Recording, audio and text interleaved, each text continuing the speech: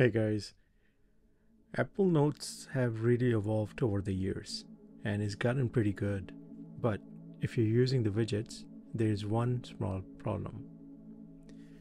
You can see if you want to create a quick notes directly from the widget, Apple Notes doesn't really offer this feature.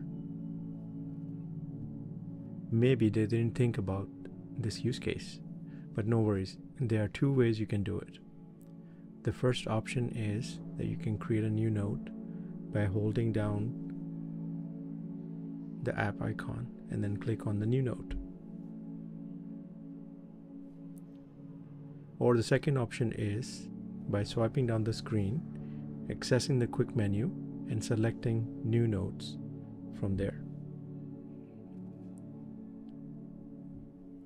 But personally, I don't use Apple Notes. I use Simple Notes, and it does offer the new note widget.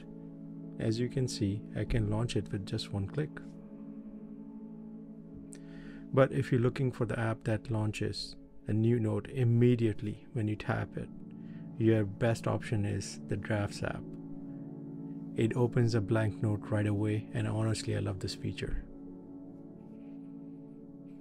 Draft also has a really cool widget that you can access to create a new note, and also you can search right away.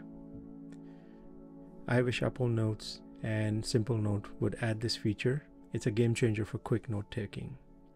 Let me know in the comments which one is your favorite note taking app and what features you like the most. I would love to hear your thoughts.